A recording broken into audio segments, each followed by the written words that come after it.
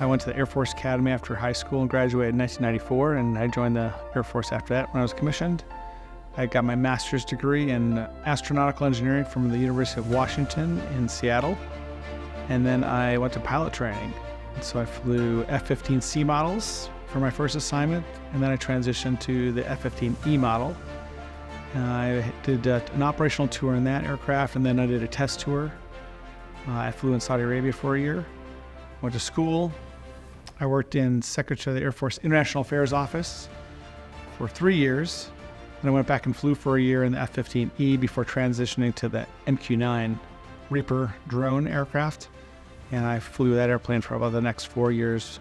I think the most memorable thing in my career was after 9/11. Our squadron was on call to deploy.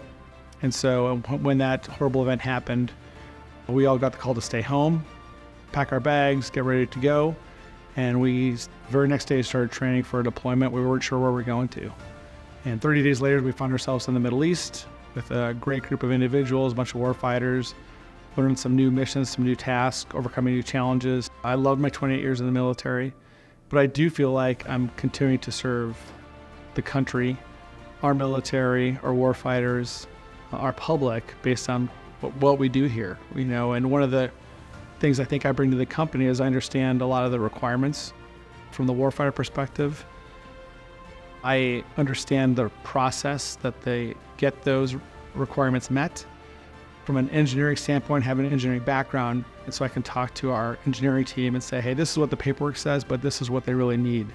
And so I can streamline that process a little bit. It's the ultimate honor. Very patriotic, like having a family, that was patriotic growing up and seeing that. I was a Boy Scout growing up, so I had a lot of patriotism with that. It's just an honor to be able to serve my country, and it was the greatest experience of my life for sure.